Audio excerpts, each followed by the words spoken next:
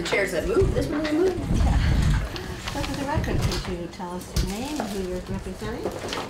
My name is Katie Ballard, and I am here as a parent, and I am here for Disability Rights Coalition.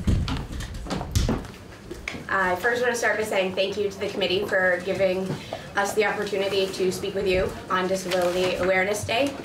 As a person living with a disability, as a parent of 2 children with disabilities, the importance of Disability Awareness Day is big in our family, so having this opportunity today really means a lot.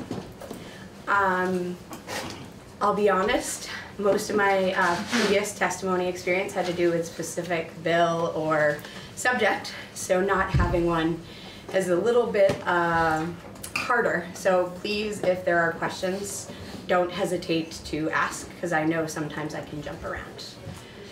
I am the parent of 2 children on IEPs in the Essex Westford School District. I have 3 children who attend school there. We started in the Essex Town School District prior to the merger, and after being homeless for a number of years, we were able to secure an affordable apartment in the Junction. Now, given that the school has merged, we were lucky enough to be able to continue our older 2 children in the school in the town, and my youngest now attends in what used to be the Junction. So I've had experience with both different systems a little bit and the way that they navigate special education specifically. I think there are a lot of different opinions and discussions about special education and parents' role in special education. And I think one of the things I'd really like to talk about with you today has been some of the really positive experiences that have come from my ability to be an active and engaged member of my children's IEP teams, and how that's benefited their education as well as our home life, and allowed me to continue to grow and to actually get back to work full-time as a person with a disability, and still parent 2 children on IEPs that have intense levels of meetings at times. I'd also like to speak to some of the challenges I have faced as a parent in the education system with 2 children on IEPs.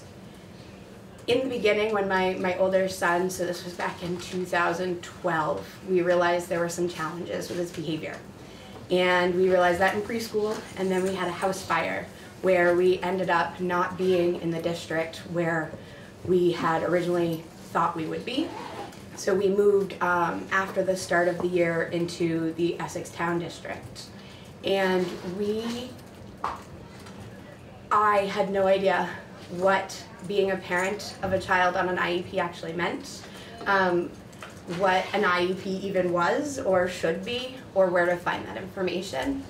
And nobody really had a good answer of where to start to try and even become educated myself on some of that. I was thankfully connected eventually to Vermont Family Network through their family support, and they were able to really provide me with the information that empowered me to go to those meetings independently and be able to feel confident in advocating when it was uncomfortable. Being a parent in an IEP team is hard and emotional because you're so focused on your children and their best interests and making sure their needs are met. It's very similar to the feeling coming into this room and sitting at the table with you folks and knowing that I feel 100% safe, but that it is very scary to know that you actually have no control over what is happening other than what you're saying.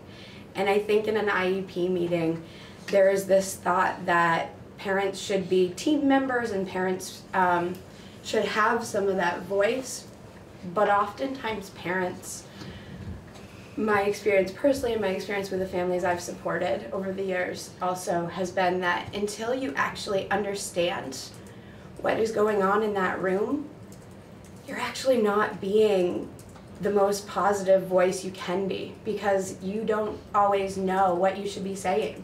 Or sometimes you think something isn't okay, but because you don't understand it, you're not really right. And oftentimes it's so emotional that as a parent with disabilities who has had to put my health to the side to ensure that my children's needs were met at times, because things can get very intense in terms of the amount of time required,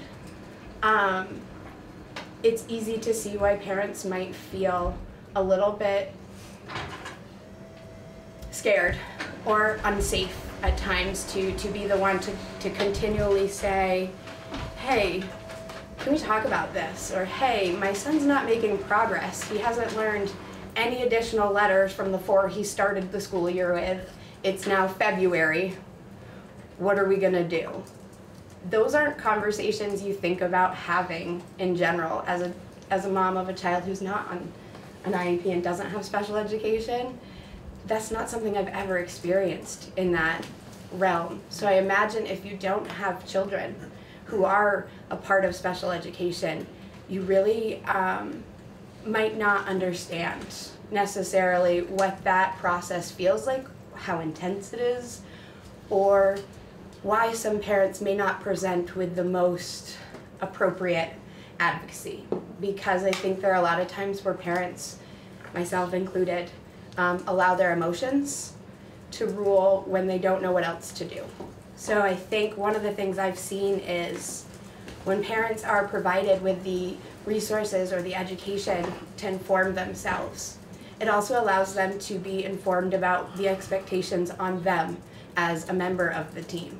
So how to respectfully advocate and appropriately advocate in that room without getting personal or without it becoming a conflict between you and the school. Because at the end of the day, when you're kind of feeling that conflict, you're not actually collaborating successfully together. And for me, I have been disabled since I was in my 20s, so I have lived without a disability and I've lived with a disability. And one of the benefits of being truly included in the IEP process was that I was finally able to look at full-time employment and not worry about losing my job, because between my own health and my children's needs, it requires a lot of time away from my job.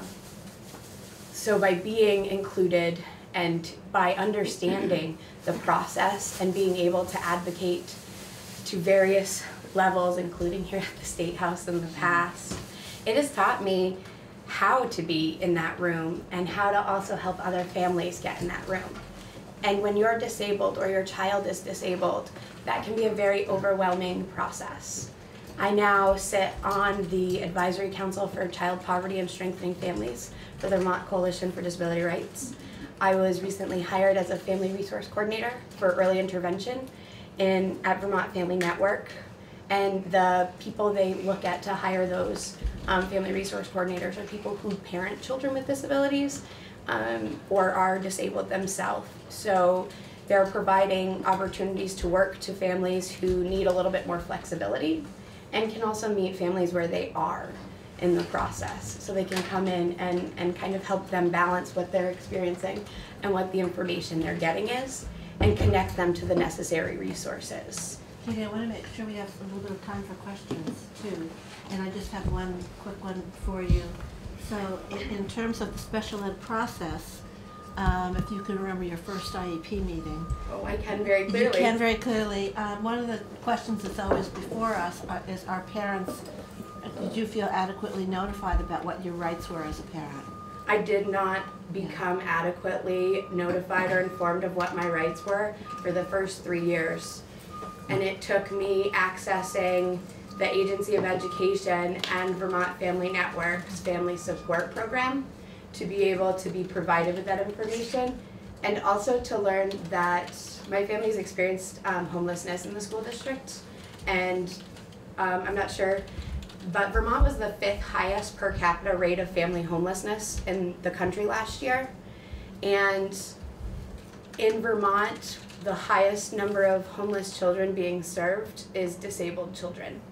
So I wasn't even aware of the McKinney-Vento law when we had a homeless liaison after a house fire, and wasn't aware of any of the appeal process or anything, and actually ended up having to go through multiple years of navigating between the AOE and the U.S. Department of Education and the district to be sure everyone was using the same process and paperwork, because the district actually wasn't aware of the newer paperwork that was available on the AOE website. We've only got a couple more minutes. Sorry, I was told the 15 to 30 minute window, so just trying to give you guys as much. Yes, thank you. We're kind of working with the 15, unfortunately, at the moment. Are there other questions that you have? I think just one last point that I'd really like to make is one thing that would really support both parents of families with disabilities and parents of children with disabilities that may not be disabled themselves, would just be to really, I know you guys have heard a lot of testimony about the Special Education Advisory Committee and all of that, and I just think there are a lot of parents out there who have struggled to present and maybe not have given the best picture of the value that parents can bring by sharing their experience and their voice when done respectfully and appropriately. And I think the better we can, as a state, come together to bridge the gap and help families not see it as a conflict with the district, but as an uncomfortable conversation that can be uncomfortable and still be productive. Absolutely. And as you know, we just moved our special ed advisory panel. We have one more day with it here, and hopefully this will reinvigorate that panel so that there are more parent representatives on there, because those voices are really critical. They're only in school for part of the time, but they're with you all the time. Absolutely. I think that is one of the hardest things to navigate as a parent, is recognizing that they are with you all the time. So you do have a lot of knowledge, but the value that the school team brings that they see in their day is on the same level, and allows you to, when you can work together and have that consistent communication, allows you to provide consistency in the home and in the school. And I've seen that significantly decrease the number of services that my son has needed to access to be in the classroom or to have adequate educational benefit. So I think there is some cost saving reasons to continue that very important discussion. Absolutely. Further questions or comments? I can make a comment. Yes, you may. I just want to say I think you're awesome. I was a guidance counselor at the Essex Middle School for most of my career, and I just think you're awesome. You're articulate, you know, you're an advocate. I just want to congratulate you, because I really think you're wonderful. Thank you. And the reason that I have been able to find my voice and advocate has been through my experiences with the school district. Even the negative ones, and overcoming them and learning through them have really helped me to see how to do that. And so I really respect the quality of educators that we do have here in the state, and think it's a very important balance to recognize. Thank you. Thank you so much. Now we're moving on to lead. We're back to lead. Yes, we're back to lead. And Michael O'Grady is going to walk us through the bill. My own lead thing. Is it on the page? Like If you like that, I can do that. Yeah, No problem. is it unofficial or official? I don't see it on our page. I don't know. It's there. I saw it. Yeah. I don't see it. Yes, you Can you get my printed copy? Yeah, sorry, I turned it off. It was getting super loud. Finder. And just look for S.40. It's not. Oh, okay. Okay. Unofficial. That's okay. I can Are you sure? Yeah. If you don't want, I'll let it print now. Yeah, that'd be great. I thought it was yours. No, it's me. So sorry. Thank you. We've been hearing a bit about this bill. Yeah, I just heard a little bit about it on the floor too. Yes. So would you like me to just start walking through it? Would you walk us through the bill? Yeah. My name is Michael Grady with Legislative Counsel. Just going to give you a broad overview before you go into the line by line of the bill. Generally, this bill requires schools and child care providers to test outlets in buildings that are occupied by students and staff for lead. If results indicate exceedance of an action level above 3 parts per billion, the school, the child care provider is required to implement a lead remediation plan, prevent usage of that outlet until retesting indicates that it is under the action level, or safe, I should say. And then there will be retesting required according to a schedule adopted by the Department of Health by rule. There is notification requirements to parents and staff prior to testing and when the results are found, and all results are posted on the Department of Health's website for total public transparency. Spending on the testing, I think you just heard a little bit on the floor about what the spending will be.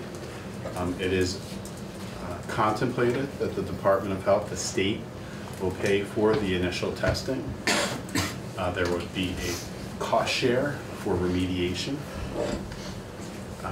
And there would be 2 positions created, one at the Department of Health and one at the Agency of Natural Resources, to staff the requirements. Any spending by a school would not be calculated as part of the excess spending calculation. Okay, so moving on directly into the bill. There is a new chapter being added in Title 18. Title 18 is the health chapter, so this is a program that's administered and implemented by the Department of Health. You'll see that there's a section 1241. The purpose of that section is to require all schools, and I'm just going to say all schools throughout, but it is for school districts, supervisory unions, independent schools, and so it's every variant of school that you can think of. So all schools and child care providers to test drinking water in their buildings and child care facilities for lead contamination and develop an appropriate response for a lead remediation when sampling indicates unsafe levels. So that's the purpose. There's a definition. Key definition is the action level. It's 3 parts per billion. I expect you heard testimony from the sponsor or the reporter why it's 3 parts per billion. Building is any structure, facility, addition, or wing that may be occupied by children or students. Child care provider, there's a default definition of child care provider. I can go through that if you would like, but it's basically those that are licensed by the state. The child care facility is where the child care provider provides their services. The commissioner is the commissioner of health. Then you get to drinking water, which is non-carbonated water that is intended for human consumption or other consumer uses. First draw sample means a 250 milliliter sample of drinking water that has been standing in plumbing pipes at least 8 hours, is collected without flushing the tap, and is conducted before the building or facility opens. So that's the first draw. That's where you are, it has been standing for 8 hours. But there's also the flush sample, which is a sample of drinking water from an outlet. It's taken from the outlet after the water has run for 30 seconds. And that's to try it helps to identify the source of the lead. If it's just been sitting in the pipes, there can be certain results, and if it's flowing, you can get other results. And so that is to help distinguish the source of the lead in the water. Outlet means a drinking water fixture currently or potentially used for consumption or cooking purposes, including a drinking fountain, ice machine, or a faucet. Later on in the bill, in 1243 subsection G, you'll see that bottled water and water from vending machines is also not subject to this bill. You get a definition of potable water. It's water sufficient for consumption and free from impurities. I'm not going to go read the rest of it and what it needs to be free from. And that's really the definitions. That brings you to section 1243, the testing of drinking water. So first, the scope of testing, statement of what it is to require. It is to require testing by each school and each child care provider in the state in any building or facility it owns, controls, or operates.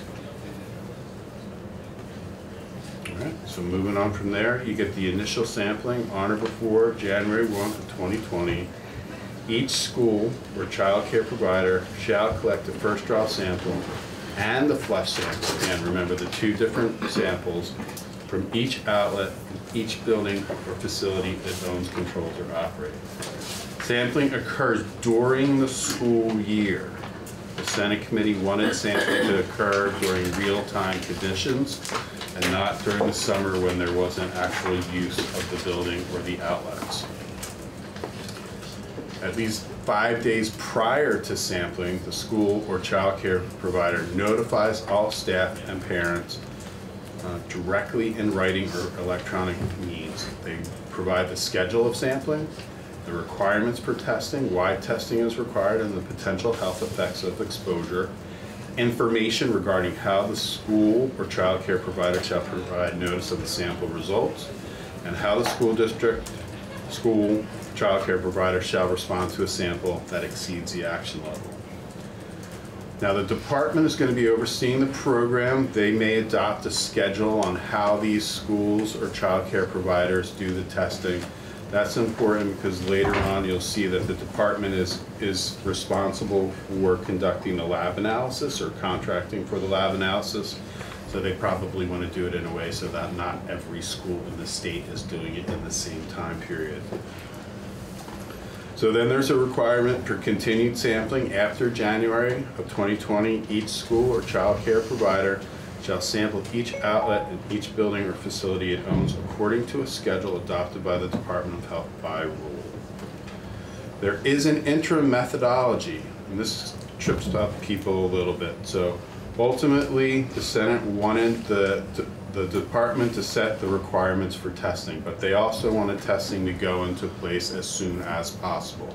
So during that interim, before the rulemaking, they're saying that prior to adoption of those rules, sampling shall be conducted according to a methodology established by the Department of Health, provided that it has to be at least as stringent as EPA's 3 T's for reducing lead in drinking water in schools. Has anybody talked to you about the 3 T's? We have not talked about the 3 T's. So that's one thing that we've been talking about it a lot, but we have not actually talked about what we mean by the 3 T's. Sure. It's basically a guidance document that EPA has published, and they've published it for many years now, which provides information to schools on why to test, how to test, the methodology for testing. It does provide guidance for notification. So it's effectively kind of a framework for how schools or states can do this testing. What do the T's stand for?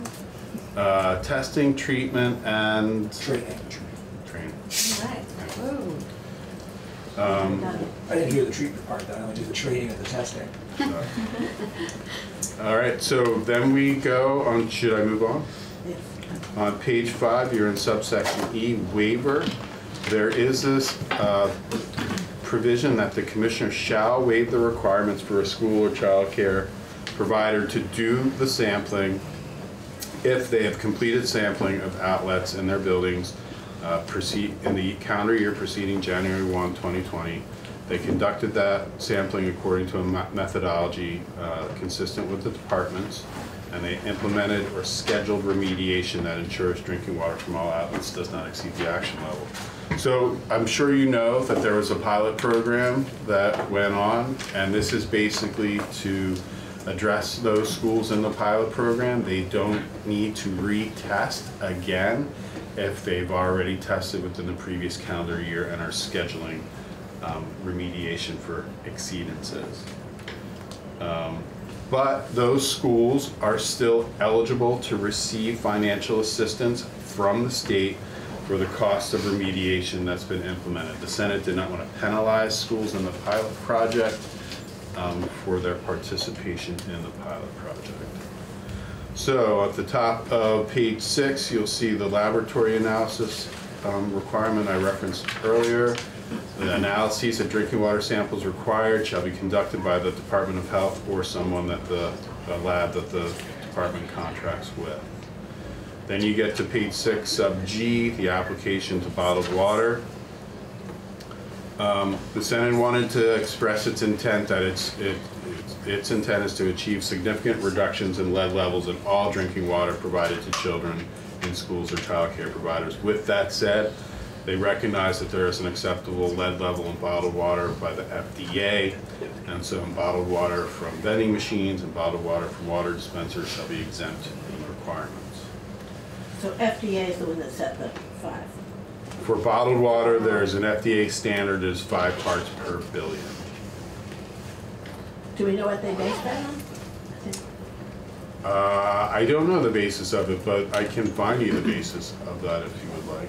We're just having a lot of numbers thrown out, and I'm just struggling with what they all mean. And where we throw the dart. Yeah, I think you're going to hear numbers anywhere from 0 to 20. And I can talk about that now if you would like or not. Yeah. Please do. Okay. So 0, generally, scientifically, there's no safe level of lead. It has an impact. That's according to EPA and other scientists. But EPA has set an action level of 15 parts per billion, meaning that if that is tested or found in a sample to be in water, that according to them, that is when a public water system or anyone else required to test should do something to remediate, to cause the water to get below that 15 parts per billion. Do you know when that was set? I don't know the date, but I can find out. What confuses things somewhat is that they also issued a guidance document that said you really need to start worrying about it when it's at 20 parts per billion. So basically you'll see some states with lead testing at 20 parts per billion, and they base that off of that EPA guidance.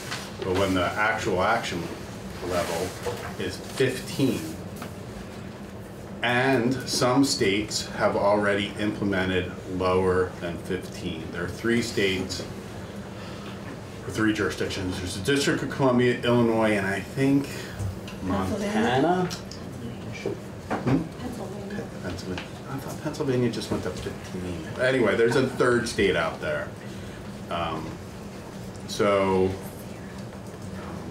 And Montana may have just proposed it by rule. That's why I'm thinking that it's Montana. But, so that's where you get 0. That's where you get 5, because some states have 5. 15 is from the EPA action level. 20 is from a guidance document that they had issued as well. 3 was based on the Senate's review of the testimony they received, review of how other states are contemplating going below 15, and what they thought was achievable and affordable. So in terms of all 50 states, is the action level across the board 15? Or some have something and some have nothing?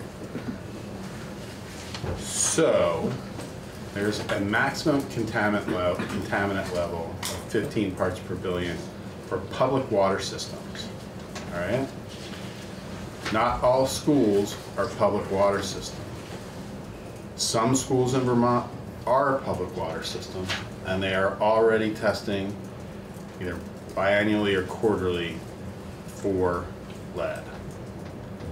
And if they exceed that, then there are requirements under the water supply rule for what that, well, it's The water supply rule just cross-references the US EPA's rules for lead and copper. So basically you would have to do what the US EPA rules say if you have an exceedance of the 15 parts per billion. So just to be really concrete here then, if I walk into any public building around the country that's considered a public building, I can be guaranteed, because everybody is following the rule and the law, that it would be 15 or less.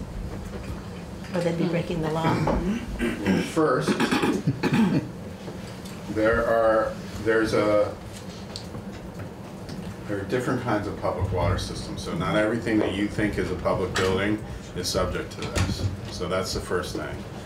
There's community public water systems. There's non-community public water systems. There's transient non-community and community public water systems, and there's non-transient non-community to community water systems. I don't really want to tell you the definition to them, because one of them is it's not the other. Right. So, Yeah. right? But I can feel comfortable in the post office. Right. Just bring your own bottle of water. That's probably a transient public community system, and yes, I think that they would be subject to it. I'm going to back away from this question line of questioning. So there are 4 different categories. Yes. And what is most typical in Vermont schools?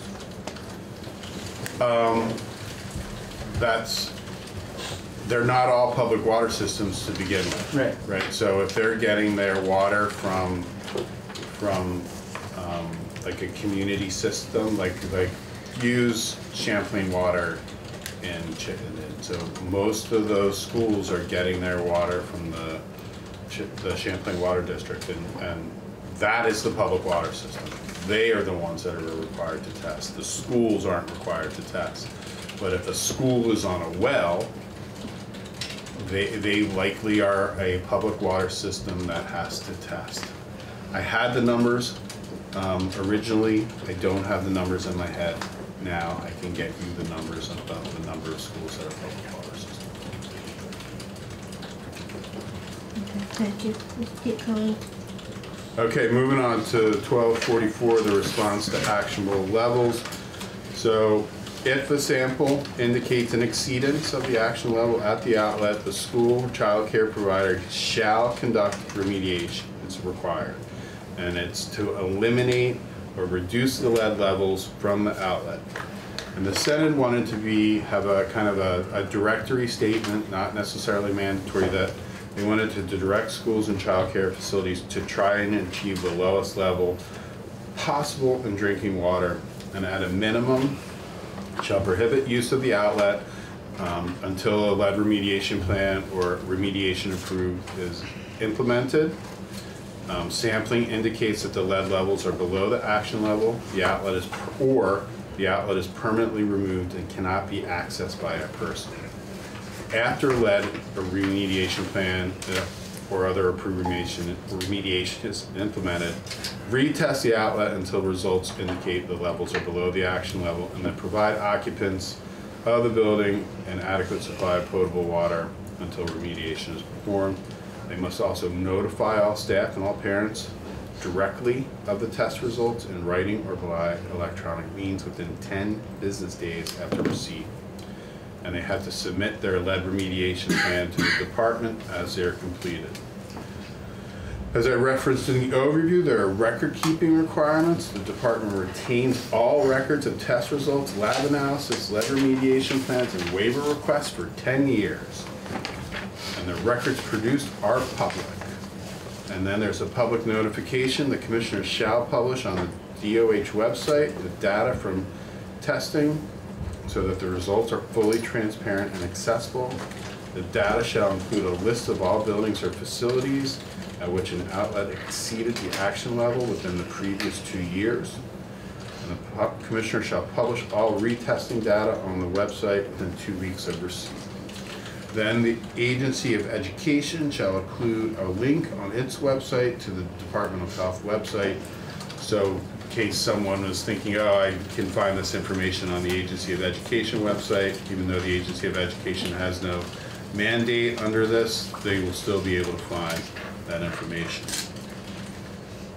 There is a consultation requirement in section 1246. When a lab analysis shows an exceedance, the school or child care provider shall consult with the commissioner on how to develop a lead remediation plan. There's also a guidance provision. The commissioner, Department of Health, shall issue guidance on development of the lead remediation plan by a school or child care provider, and they shall reference the US EPA's 3 Ts. There's rulemaking. Remember, there's the interim methodology for initial sampling.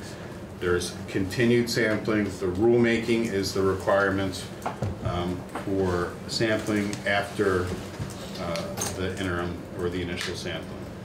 So on or before November 1, 2020, the commissioner shall adopt rules regarding implementation of the requirements. The rules shall include requirements for sampling. The rules shall include requirements for frequency of sampling. The rules will include requirements for implementation of the lead mitigation plan or other necessary response. They will include conditions or criteria for waiver and any other requirements the commissioner deems necessary. There is an enforcement provision. This is to provide some incentive, but it's after a notice and an opportunity for hearing. The Senate contemplated that if a school wasn't complying, that the Commissioner of Health would provide notice to that school, give that school an opportunity to come into compliance. If they don't, there's still an opportunity for a hearing and for the opportunity for the school to come into compliance then.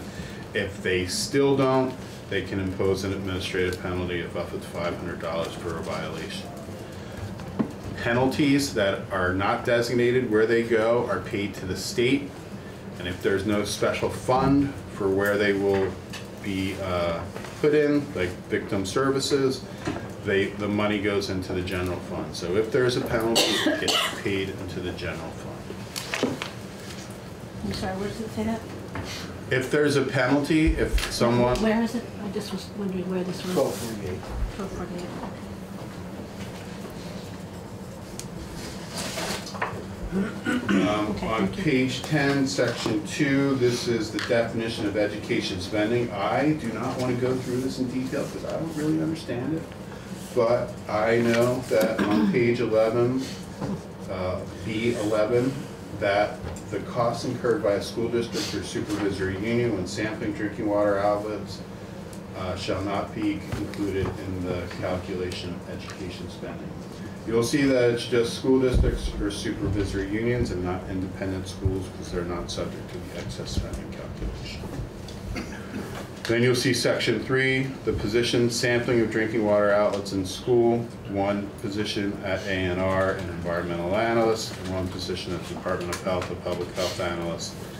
The bill takes effect on passage.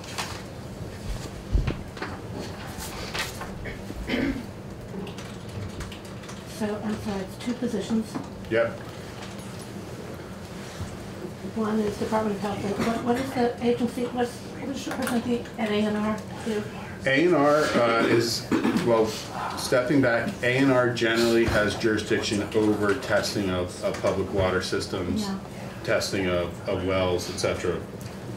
So they are going to be important or engaged in the process regarding testing.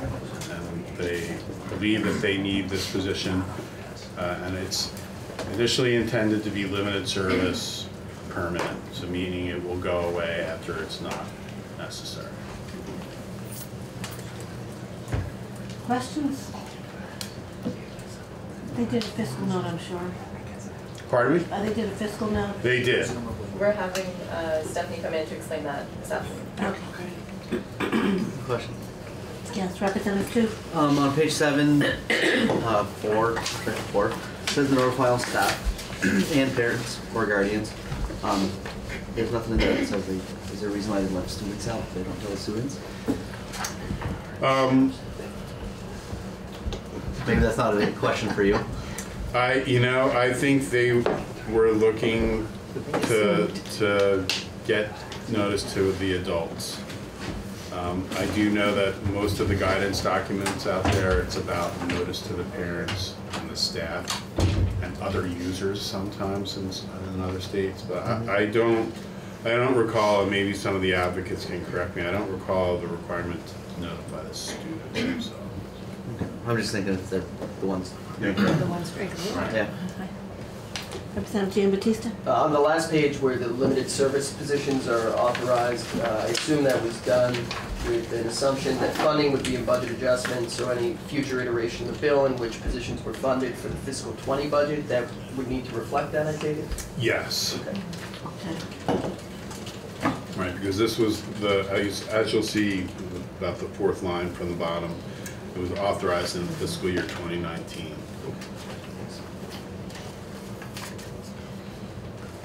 And actually, one more question. This might be for Stephanie. It sounds like we're going to enjoy the fiscal in shortly, but limited service position does not carry it's not a full-time FTE, but it's just for a period of time, and their service term is dependent upon whatever's funded. I think it depends. Okay. Right? It depends on the position. Sometimes they are temporary full-time or full-time temporary, I can't remember. So they are FTEs. And so I think you're gonna have to talk to Stephanie about how this was going to be funded, especially for her fiscal.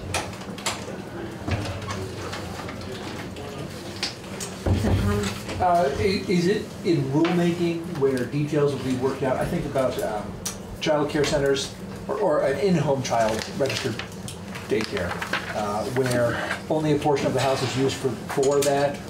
Would it be within rulemaking where they would say, okay, only those, fixtures that serve the child care portion of the residence would need to be tested, or does that need to be spelled out? Right now, the outlet is a drinking water fixture currently or potentially used for consumption or cooking purposes. So if there was an outlet in that facility that potentially could be used for drinking water or cooking, this would require testing. All right. Now, there was contemplated that if users, students, staff didn't have access to like a sink in a janitor's closet, that wouldn't need to be tested. But where there's that possibility for access, that it was contemplated it would be tested. With that said, some child care facilities are already required to test. It's usually on the term of the renewal of their license, and it can be more frequent depending on if they show an exceedance. You have the same is true for registered as opposed to licensed? It's licensed, I believe, right now. Representative Austin? If a facility is found to have above 3 AUD testing, the parents want the child tested to see if there's been any lead poisoning. I'm assuming the parents incur the cost of that. This bill does not contemplate those costs of testing the child, doing the blood test for the child.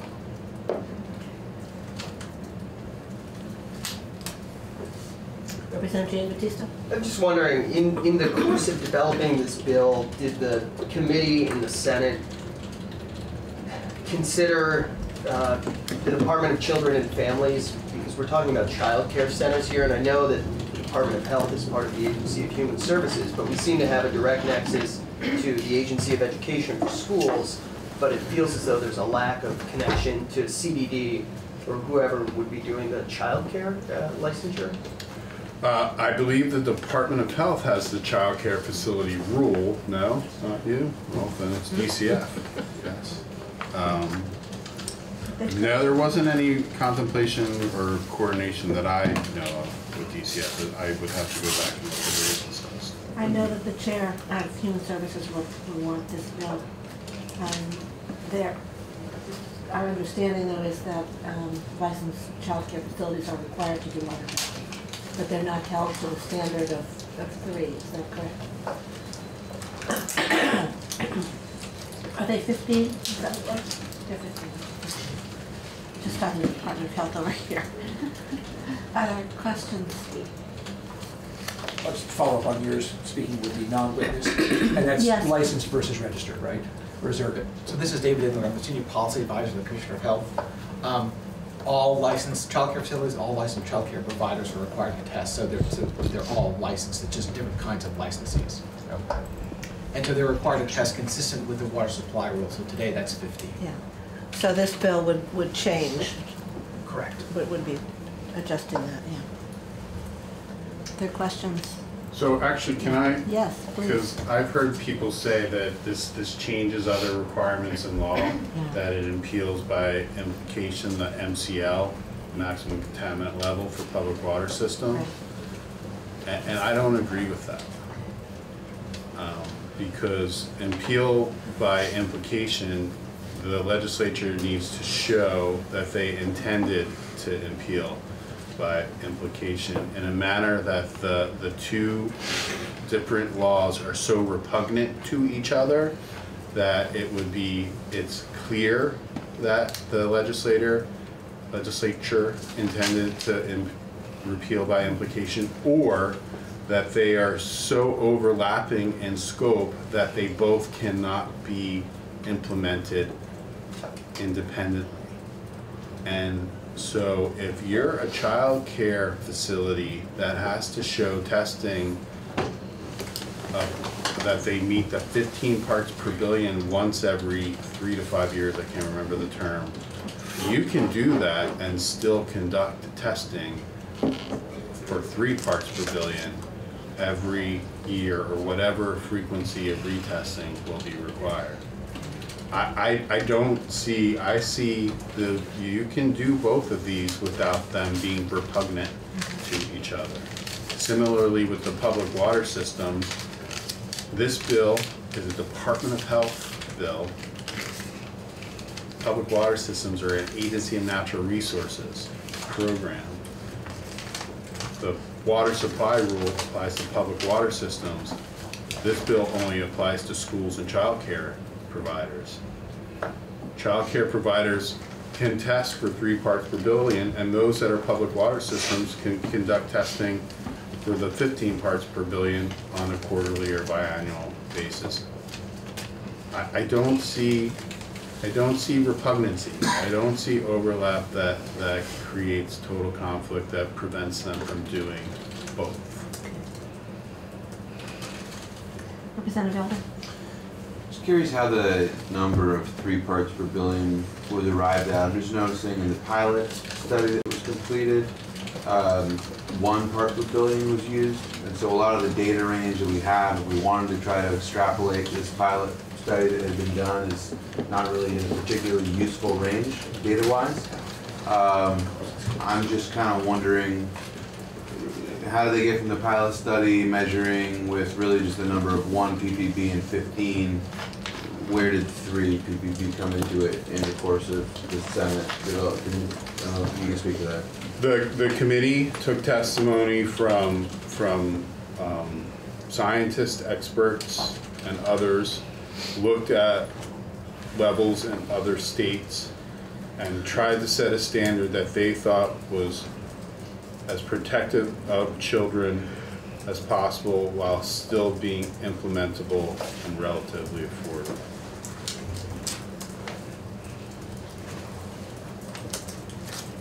Okay. They were trying to be ambitious, and they definitely had discussions about going lower.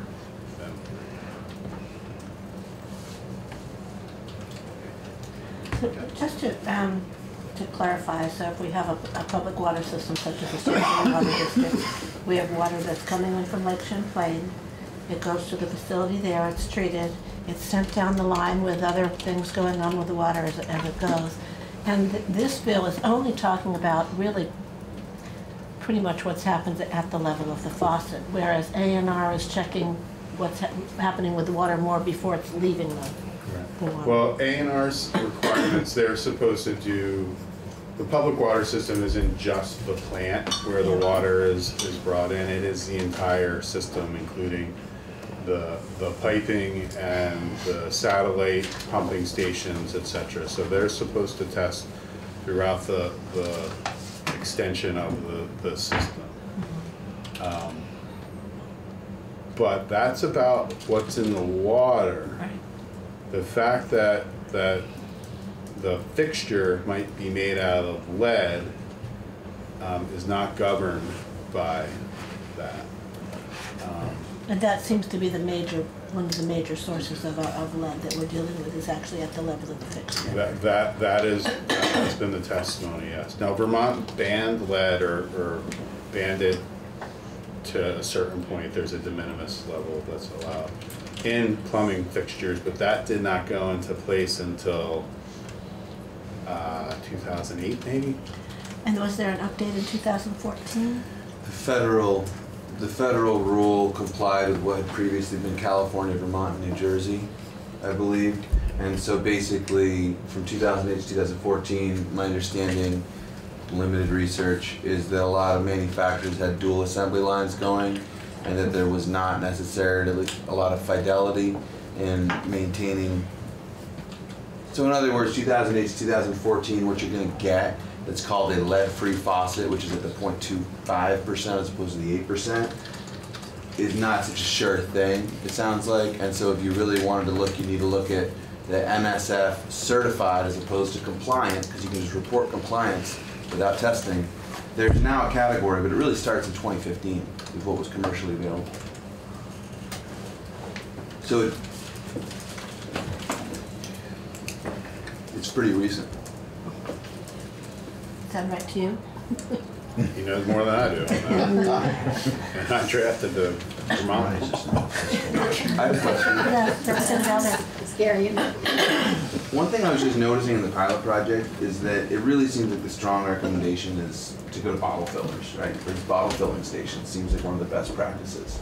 And I have been interested in this just because it kind of seems that we're going to do all this testing to basically tell us something that we kind of already know, which is that any fixture made before 2015 probably has an 8% lead level in it, and is going to keep causing elevated lead levels as long as you use it, as long as water sits in it. So I just wonder, to some extent, should we just be going through and saying, we're getting rid of all fixtures that are older, and we're going to take that $1.5 million for all the testing we're going to do it, and we're going to put it into subsidizing bottle filling stations, or just. And I know that that's a pretty different route to get there. It's just, as I've been kind of looking at this, it kind of seems, I guess the strongest argument I can hear against that is, well, there's a lot of faucets out there that might have an 8% lead level, but they're not causing elevated readings. So if we did that, potentially, testing would mean that maybe we'd only have to replace 20% instead of 100%. But it doesn't seem to me that there's any reason to believe that you're not going to have an elevated lead level later, because you're just leaving all these faucets in place that have 8% lead in them. I've also read that there's totally different readings you can get out of a system if a system has chlorine in it, as opposed to if it has chloramine in it. That leads to a different lead level, and that has nothing to do with the fixture. So, anyway, I'm sorry to get so into weeds. I'm just not convinced that this $1.5 million of testing is well spent when there's 2.4 total. I guess that's my point in the end. So there is a correlation to disinfectant byproducts with lead? Is that your understanding? There can be, yes. My favorite old topic from the old days. Yeah. Does everyone know what a disinfectant byproduct is? There are requirements under the Safe Drinking Water Act, Federal Safe Drinking Water Act, for water systems to treat their water to certain safety standards. Treatment can actually create byproducts which can have health effects as well.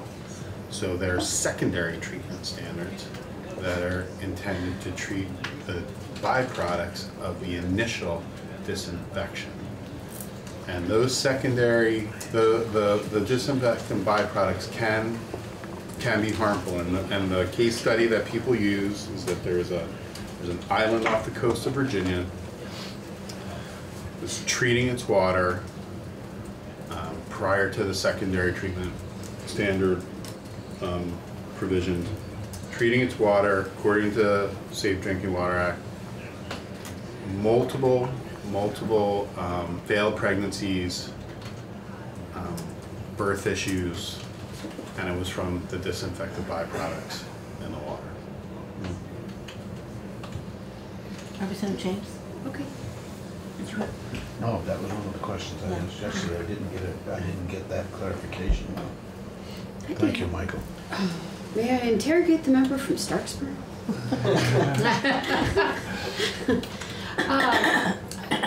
And maybe this isn't the time to do that. So. Let me just see who else we have going here. Okay. We've got Caleb here all the time, so. Well, that's fine. Trying to get rid of him. My Stevens is pretty good. Let's keep the focus a little bit with our attorney at the moment. So the three was just kind of a educated guess as to say it's as close to zero as we can get, also being not so restrictive at the actionable level. 3 is the actionable level. Yes. There was testimony in the Senate committee about that it should be 0, that there is no safe level, and that 0 may be achieved. And that they heard testimony. You'll probably hear similar testimony. What the state agencies think should be done versus what the child health advocates think should be done. I think everybody thinks something should be done. It's just the specifics. Is there anybody that they did not have time to ask to testify that you think would be that you would be willing to recommend? Not that I'm aware of. They had a pretty good list. All right. Anything else for Michael O'Grady? Thank you. Thank you very much. Okay, Elena.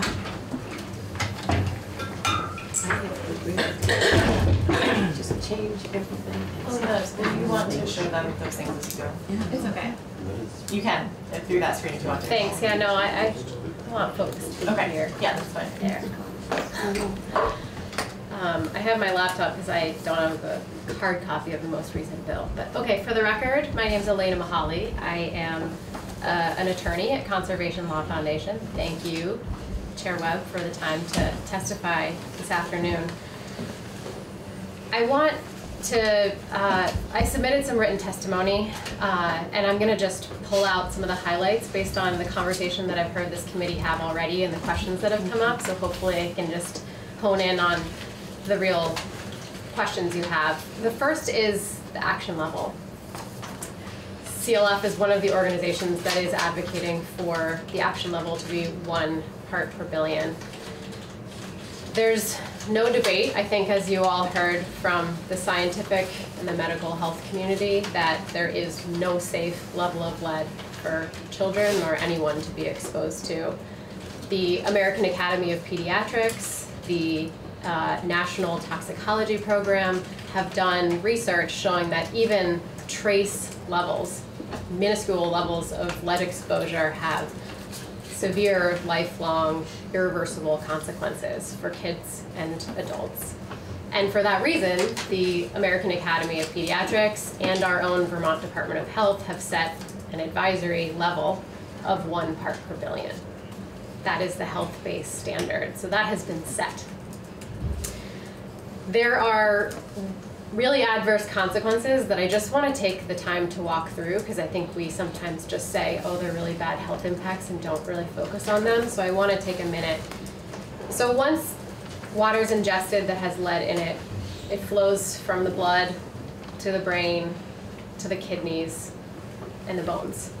And in children, the impacts that this can cause are attention deficit disorders, like ADHD, decreased IQ level, delayed learning and behavioral problems, decreased hearing, decreased growth in terms of stature, decreased kidney function, And we know that it's just as deleterious for adults as well, who, let's not forget that there are teachers in these places, and there are staff in the child care centers. And in terms of the adverse impacts to adults, we know that lead can cause decreased kidney function. Again, that is really an area that's focused on increased blood pressure, incidence of hypertension, other cardiovascular effects. And in pregnant women especially, it's very damaging. Early births, stillbirths, miscarriages, terrible impacts to pregnant women. And we know that there are significant costs of lead exposure on the individual that's being exposed, but also on society writ large. The testimony that I've just been witness to today and yesterday, talking about behavioral issues in the number of students that are needing extra attention. The loss of IQ in a student and increased susceptibility to attention deficit disorders, that has a significant cost beyond just that student on our entire education system. We're also seeing research come out that's documenting a strong correlation between childhood lead exposure and violent crimes, which has both a direct economic cost in the millions of dollars, but other costs in society that are much harder to quantify. Lead exposure also creates mental health emergencies for parents and families that learn that their children were exposed to lead for sometimes a decade in school and they didn't know it. Parents have described guilt, extreme stress and anxiety, sometimes even suicidal thoughts after learning that they have not known and not prevented their child from getting exposed day after day when they go to school or when their infant is going to a child care center. Especially the infant, the early stages, 0 to 5, that is when the primary architecture of the brain is being built. And that is when kids are most susceptible to these toxic impacts. So to the extent that anyone is trying to get child care centers out of this bill, I would urge this committee to bear that in mind, that actually those are the most vulnerable Vermonters that we should be protecting. Public health experts estimated that the lead exposure crisis in Flint, Michigan could cost that city $400 million and thousands of cumulative years of poor health and impacted children. These costs to individual children, to families, to society, on the whole, they far outweigh any estimates for the costs of preventing exposure. Remember from that Vermont pilot study that the cost of remediation was no more than $500 for the majority of those schools. So when we talk about cost per school?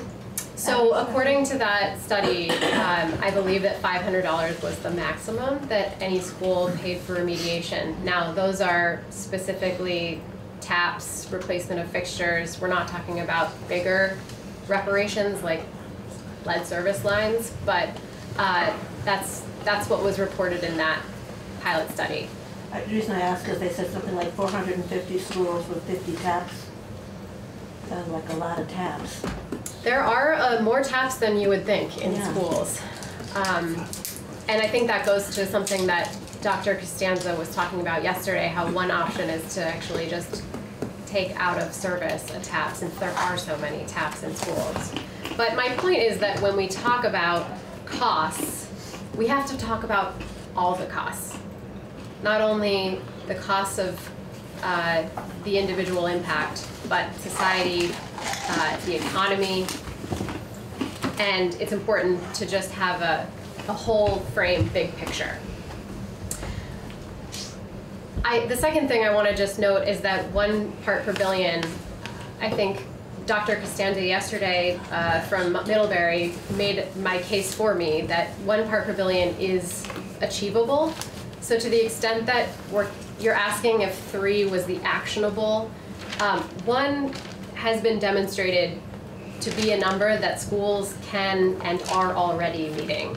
So we already have schools throughout Vermont that are meeting the 1 part per billion standard.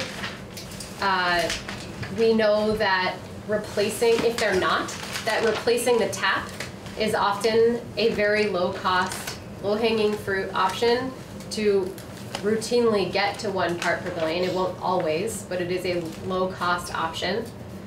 And Representative Elder brought up the notion of NSF certified filters. These are readily available on the market filters that can reliably get water levels down to 1 part per billion or below, even when challenged. So an EPA study coming out of the Flint crisis, they looked at 200 samples of water containing over 150 parts per billion of lead, and they ran them through these filters and reliably got down to below 1 part per billion. I think, in fact, 80% of them had a detection, a non-detect level of lead. So if we had if action level was at 3, once it got repaired with these newer faucets, that's going to bring it down below at 1 anyway, correct? Does that make sense? Most likely, if you install a filter, you will get down to, if it's an NSF certified filter, in most scenarios, you will get down to below 1. Yes.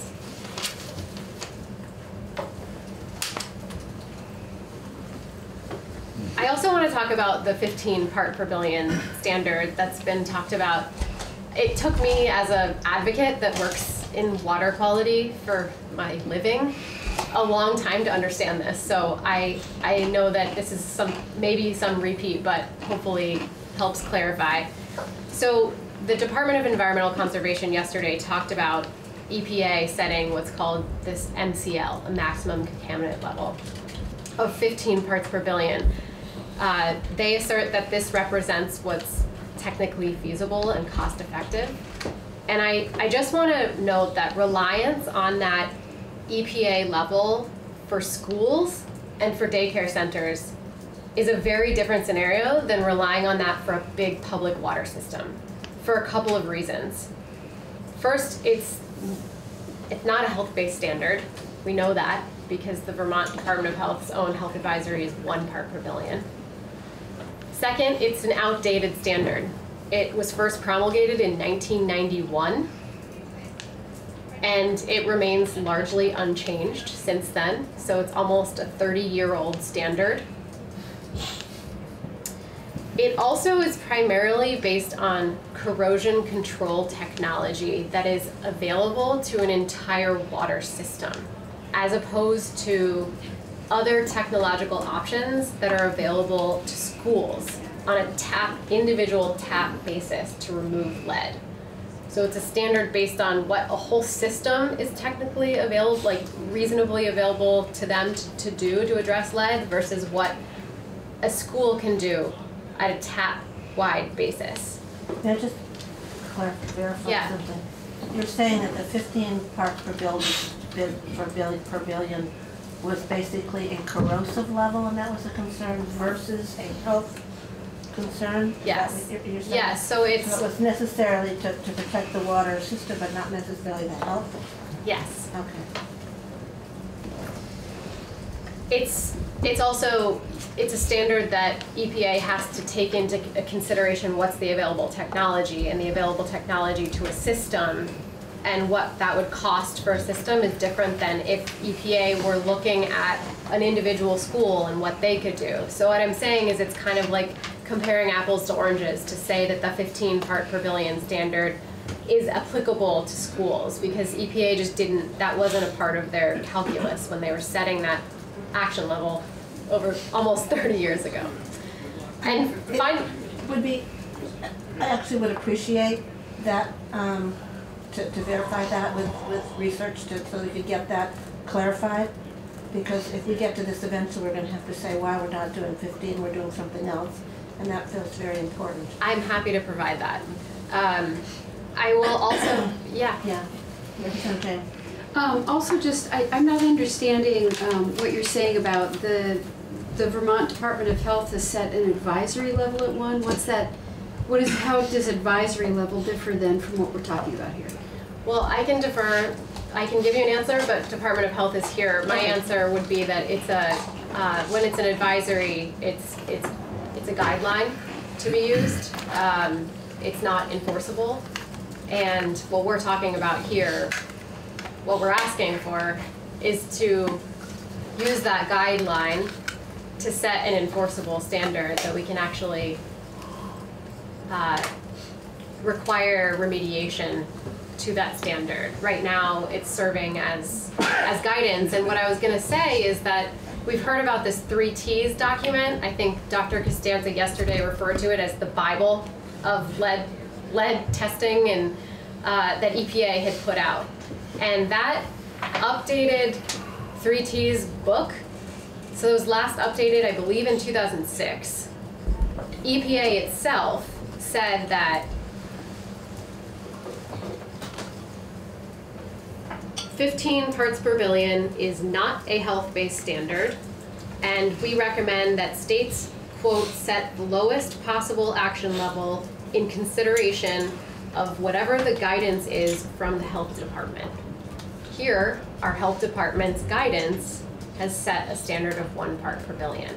So the EPA's own 3 T's document implores the state to set that level, that action level, at whatever the Vermont Department of, whatever the State Department of Health has guided them is the health-based standard. Shannon, did we get that document? I can submit the 3 T's document with that language in it. Representative.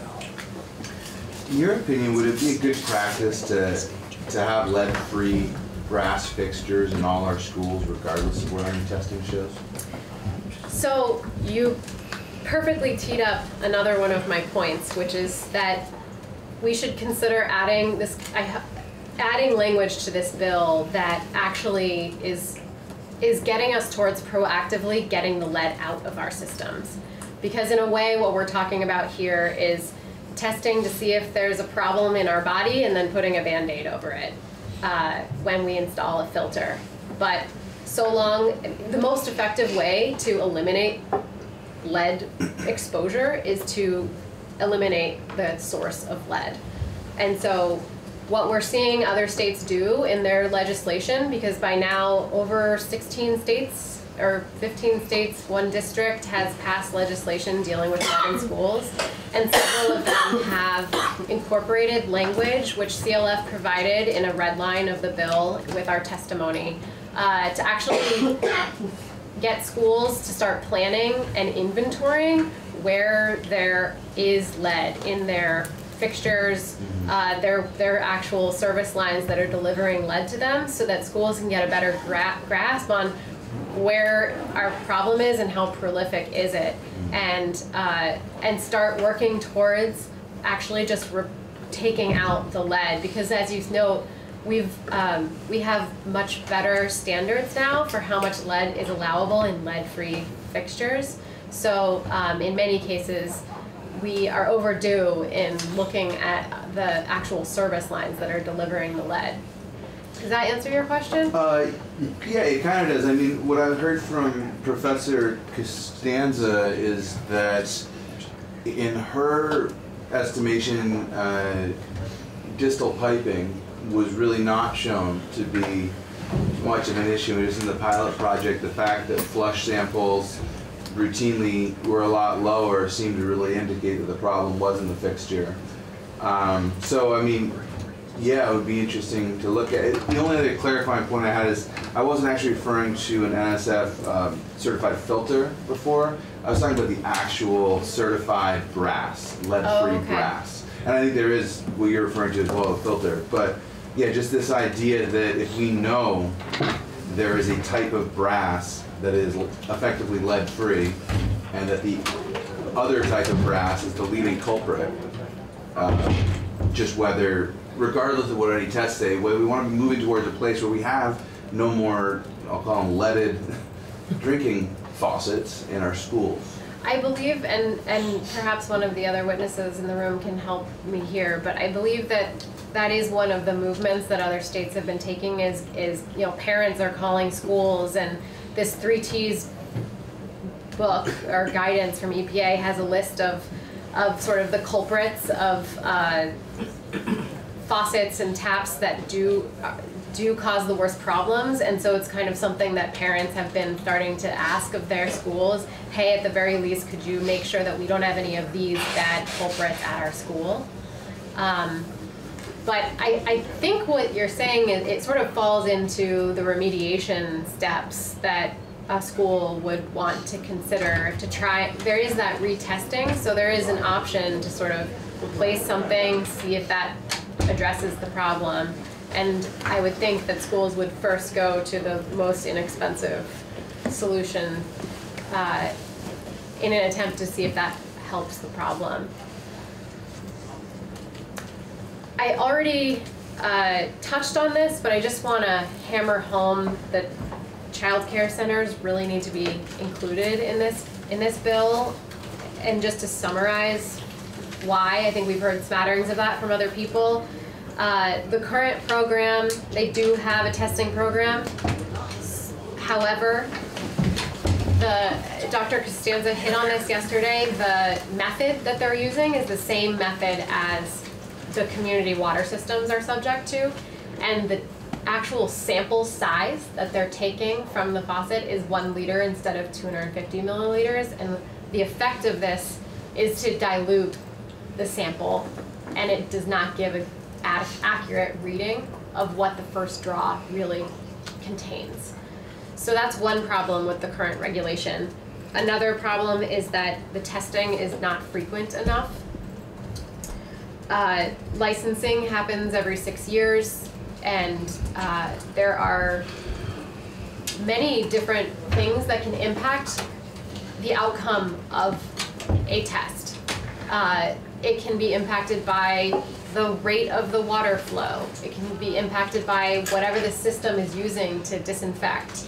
It can be impacted by construction that's happening outside that's jostling the lead service lines themselves. There are a lot of things that can impact lead testing, and you'll note in our written testimony that one of the amendments we suggest is that this statute actually address the frequency of testing, because that is a very important part of making sure that this is an effective solution, is that we're testing with enough frequency where we actually are able to capture changes that happen. And it's not fair to have certain kids be able to move through the whole school system or their whole middle school experience and never have a test happen during that time. So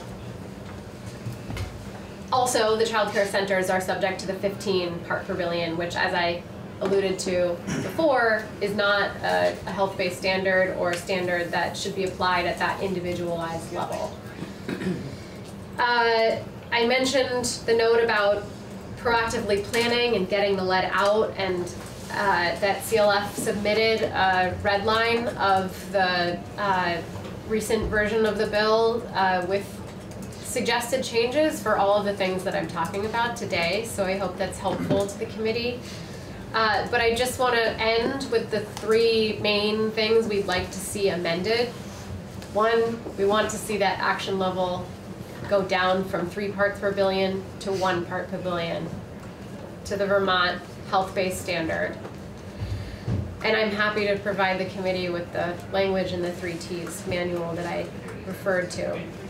2, we would like to see language inserted that gets us towards preventing this problem from happening in the first place. So I call that get the lead out language, and we've included a section of red line in our testimony identifying that.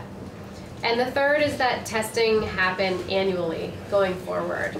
We feel like this is a reasonable way to pick up on changes that are happening that could impact the tests. And we would be open to some method where a portion of the school is being tested every year so that schools don't have to take it all on at one time, but it's sort of a rotating testing cycle. But we think that should be identified in statute and not left to rule. And there's one other red line in there that I want to note. It basically, the bill identifies a couple of things that the legislature would like to see in the agency's rule. And one of those is guidance or requirements on testing methodology. And for reasons that I think were really highlighted by Dr. Costanza when she gave the New York example, we can't have guidance alone on how samples are taken. We need to have requirements. So it should just be requirements, not guidance or requirements. We need everyone to be sampling with the same methodology and held to that. And that's in rule. Yeah, that's in, right now, the way that the statute is written is that the rule should provide guidance or requirements, and we just want the statute to say requirements, yeah. So to conclude, and then I'll happy to take questions. You know, CLF works on a variety of very complex environmental pollution problems, from climate change to, we were just talking yesterday, phosphorus into Lake Champlain, that have myriad, multifaceted solutions that take a long time to get our heads around. This is not one of them. This is a solvable problem, and I hope that, you know, I think this bill really gets us a huge step forward with the suggestions that I just gave, especially the action level. This is a problem that we're ready to tackle. Thank you. We're going to hear still from Department of Health, and we're going to hear from JFO. And I don't have you on the list, do I, Jeff? Not today. Not today. Okay. Okay. Were there any questions? Are we gonna hear from the agency? From the Agency of Education? Yeah. Yes. Yeah. Yeah. They did, sorry, they did. Yeah, not today. No, they want to weigh in. I just want to second your request for data. The data. You were talking about a lot of data in terms of the effect of lead on children and the medical results. Yes. It'd be helpful to have. Absolutely. I have materials that I have shared electronically and have some hard copy if you're interested. Yeah. I did also just post the webpage that directs you to the toolkit for the ABA's 3 Ts. So that's under Elena's name. If you have more, please send them to me, but that Great. is there for a start. Great. Thank you. Thank you. Thank you. So we'll probably get you back at a markup point. Happy to do that. But I do want to get David and Linda from the Department of Health. And then Stephanie will get you after that. Okay. Do you mind if I just ask you a quick question? Sure. What is the reasoning for the rotating cycle for testing? I think CLF thinks it should happen annually, and the rotating cycle was a way to alleviate the burden on schools to every year do their entire system, but it was this notion that every year they would do a portion of their system so that that way you capture potential systemic problems, like there's construction going on outside, or the water system has this year changed to a different treatment solution so that you don't wait 4 years before you uncover that, but that you're doing some testing in some part of your school every year. Got it. Is that helpful? Definitely. Okay. Thank you. Okay. So, for the record. For the record, my name is David Englander. I'm the Senior Policy and Legal Advisor to the Commissioner of Health. I'm delighted to be before you. Do you have written testimony? I don't have written testimony. My main intention in being here is to answer questions you may have, and which I'll be able to answer a subset, and there'll be even more questions that I will probably not be able to answer, but I will do my best. I do want to just actually make a quick prefatory remark or two, which is the Department of Health strongly supports the testing. The idea of testing originated at the Department of Health with our partners at DEC 3 years ago, and when we started having conversations about a pilot and going into schools and seeing what was out there, following the experiences of what happened in Flint, Michigan. And so you know that the seriousness with which the Department of Health has taken this, we've actually already begun. We've opened what's called the Health Operations Center, or the HOC, which is something that's done typically in response to a potential epidemic or foodborne illness. So we have all the folks from epidemiology to environmental health to logistics to finance who sit in a room for half an hour every day, every week. If it's a foodborne illness, we do it every day. In the case of water, of this project, we're meeting once a week. So the Department of Health is already sort of spinning up and ready to meet the requirements of the law. So with that, I think there's been a series of questions that have been asked, and I will do my best to answer succinctly and carefully. So David is legal counsel to the Department of Health. So this is an opportunity for us to get. So one of the questions I had is, we just heard a distinction between the 15 and the 3 is the 15 by EPA is actionable for corrosive reasons as opposed to health reasons. Does that make sense to you? So the question of the 15 is actually better directed to the much more well-educated and familiar Brian Redmond. Yes. Speaking to the 1, the Department of Health, and this question was asked earlier, that we have, the Department of Health has, I will send you this document. We have Vermont Health Advisories and Vermont Action Levels, and those are for some of those. So these are calculations that are done by Department of Health staff by looking at epidemiology and toxicology and determining health-based levels. So in the case of 15, I think we all agree 15 is not a health-based level, so we would look at what does the epidemiology and toxicology show us, and what is that, and we follow that, we follow the science down the road, and it gives us what it gives us. So in the case of lead, the answer is 1. But it is, as the distinguished member from CLF mentioned, that is not an enforceable standard. And the Vermont Health Advisories become enforceable when they're adopted by DEC into one of their many rules. Okay, you just mentioned CDC.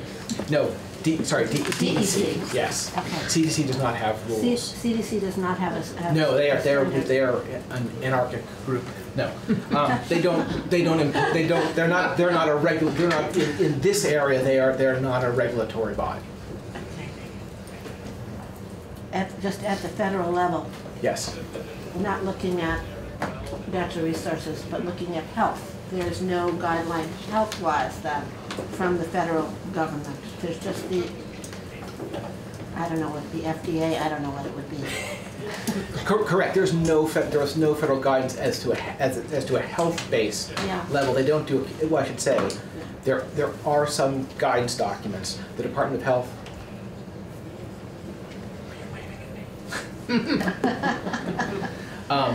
The Department of Health does its own calculations. Department of Health. The Vermont Department of Health has its own calculations with regard to toxins, toxicants, and other contaminants in the environment that have potential health effects. Representative James. I'm still back on the health advisory. I was just looking at your website. Yes. A health advisory is what, the lowest level of alert, and then it looked like there was a health alert. I'm just trying to understand what a health advisory actually is supposed to indicate to the public. Sure. So the advisory. So I don't want to bore the committee. A health advisory reflects the consideration of public health concerns and analytic laboratories reporting limits. The health advisory considers ingestion for exposure for all chemicals as well as potential exposure via inhalation of vapors, in the case of air, due to household use. So they derive from. If a health advisory is exceeded, it does not necessarily follow that the health effects may occur, but exposure should be minimized while further evaluation of the water supply is conducted. And I'll send this document to you so you can have this all written out. You can't memorize that as I read it too quickly. That was fast. With the education committee, we actually read those documents. Of course. I assume with highlighters. So. With highlighters, yes, absolutely. Representative Elder. Just curious, do you know, there's a certain amount of testing that just happens to the 15 parts per billion for municipal water systems, et cetera. Has any has any broad-based testing, as is envisioned in S.40, happened in Vermont ever to a standard, be it 3 parts per billion or 1? And I hear that we just heard testimony asking for a lower standard. Just wondering if the Department of Health has ever done that. Have we done this to state buildings? Have we done this to this building? Or do we have a comparable study to look at? So the pilot is what we have. We have the testing of the municipal water systems that DEC does, and we have the testing that's done by child care facilities and daycare. So there are home-based child care and there are licensed child care facilities. So we do have all the results from the testing that they do in order to be licensed. And to get their license, they've got to be under 50. Yes. So they're not. You don't have any data for the child care centers that would necessarily fit this 3 parts per billion. We do, because we actually have the actual results from what they got. So whether it be 1 or whether it be 16, we actually have those results. Have you gotten a sense on a percentage basis how many of those would fail if their action level was 3? Yes. And if you give me a moment, I'll vamp while I try and find the email.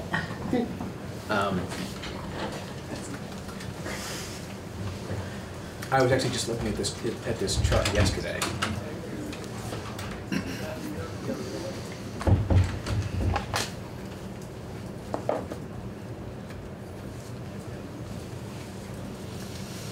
I could talk about something else while my computer slowly searches through each. The pilots. Yes, the pilot. Where is the pilot study? Could we? Where is the report? Yeah. Yeah, I'm happy to provide you with a copy. Yeah, and that's going to show the different schools that were tested and what the results were? The schools, the levels, what they did, and the costs associated. And that they reported in parts per billion? Parts per billion. Okay, because some places I see that it's, megagrams per liter or something. And So you have to speak to a scientist. I don't remember that math. My understanding is it's the same thing, yes. What is the same thing? Parts per billion? Parts per billion and micrograms per liter, it's actually the same thing. That's the same thing, Yeah. okay. So if I say if I see 2 micrograms per liter, that's the same as? And there's a conversion that you have to do, and that's part of the reasoning behind the need for a good, clear database, because the way it comes out of the lab, the conversion needs to happen for the public to understand. Okay. But it's 0.15 micrograms per liter is 15 parts per billion. 15 parts, okay. Thank you. So I now have those numbers. Okay. And I'm happy to send this to you as well. So I'm just going to read this out loud. I'll do so in a slower fashion. Results for 486 home-based child care that were collected first draw samples. Well, I can just send this to you. So greater than 1 ppb was 15%. Greater than 3 was 4.5%. Greater than 5 was 2.8%. And greater than 15 was 1%. 1%? 1%, so that's 5. So that's 5 homes were above 15. Of the 486 that were tested? Correct. 73 homes were below 1. 22 homes were below 3. So you're talking about 19. So if the level were set, we're just speaking theoretically, if the level were set at 3, 19 homes out of the 486 would fail. And at 1? And, excuse me, I don't think I can do the math. 70 to 75. 70. 15% of 486, right? Yeah. 70 to 75. I'm seeing, I think DEC might have an answer. Just for the record, Brian Redmond, Director for Drinking Water and Groundwater Protection Division. One point of clarification with this data is that they are 1 liter samples. So it is a different sample volume than what's contemplated under S.40. Okay. And actually, while I have your attention, I have a little bit of additional data that I can share, and I'll provide this with the committee. Monitoring from our public water systems, which are schools, again, 1 liter samples and not all outlets. We've collected 1,799 samples. 1.9% of those, and this is, sorry to back up, in the last 3 years, 1.9 of those were over the action level of 15 parts per billion, 6.4 of those over 5 parts per billion, and 29.2 over 1 part per billion. And I'll provide this information to the committee. Thank you very much. So just in terms of these 1 liter tests in comparison to the tests that we're talking about in the bill, so just in terms of, you know, reliability and validity of some of these tests and in comparison, you're going into someone's home. Is it possible they could have run the pipes for, you know, half an hour before anybody tested it? It is possible, yes. So there's a factor. They aren't necessarily adhering to the three T's. Right. I do, if I can make a point, I Please do. would say somewhat parenthetically. Yeah. We talked about the 3 Ts, and I don't think it hasn't been updated. Is it 2006? I think so. So the Department of Health is reviewing that now, and because the bill allows the Department of Health to adopt a protocol that is more strict than the 3 Ts, and we are looking at those provisions carefully now because we do feel like that some of those provisions are outdated. Okay, and the provisions that are in this bill are the 3 Ts? Are the 3 Ts, but allows the Department of Health to adopt a protocol that is that is not less stringent than Okay, so 3 you're not Ts. locked to that level, but by rule you'll be able to. Well, even our interim protocol, Yeah. the protocol or the rule will be able to, and I'm just informing the committee that it will likely be more stringent Okay. than what is contained in 3 Ts. Okay. Yes. Again, for the please. record, Yeah. Brian Redmond, one point of clarification, the 3 Ts was updated this past fall. Oh, okay. So there is a brand new version available. Thank you, Brian. And it's still 15 in the new version. The original 3 Ts that I believe was referenced earlier, I'm not familiar with the language that Elena had testified to, but the standard in 3 Ts, and this is why you see it in some of the state programs that are out there in the country, was 20 parts per billion. The reissuance, and I think the basis for the 20 parts per billion is the sample extrapolating off the 15 parts per billion, which is the federal action level. And then extrapolating out for sample size is the basis for that number. The reissuance of the 3 Ts, they now left that discretionary up to the states. I never trouble Henry without Brian because he has the information. Madam, may I also make a point of clarification? Is that Yes, okay? for the record, but your name. Elena Mahali, again, Conservation Law Foundation. You had asked if there was a federal standard, health-based standard for lead, and there is. So EPA sets first what's called an MCLG, which is a maximum contaminant limit level goal. That is the place where they take into account epidemiology and toxicology and health alone. That for lead is 0 parts per billion. Now, then they take into consideration technical feasibility and costs on the water system, and that's how they get the MCL. Okay, so this is tying to what Michael O'Grady was talking about a little earlier in terms of them not. Well, and to further clarify, this is not enforceable. The G isn't an enforceable standard. Correct. It's a goal. The goal is we're headed this way. You said Aspirational. billion, not million. Billion. Other questions? So just to clarify, they would agree with O'Grady's assessment that they're not conflicting? Yeah. Yes. Yeah. Okay. You would agree, and CLF would agree? CLF would agree. And DEC would agree? Agree to what? Good question. That the action levels on the federal level versus the state would be. The MCLGs, right? Right. Yeah. The MCLG, according to EPA, for lead is 0. Yeah. The action level is 15 parts per billion. The Vermont Health Advisory is established at 1 parts per billion, which the reason why it's 1 is because that is the level that you can detect lead in a water sample. It's like essentially equivalent to 0.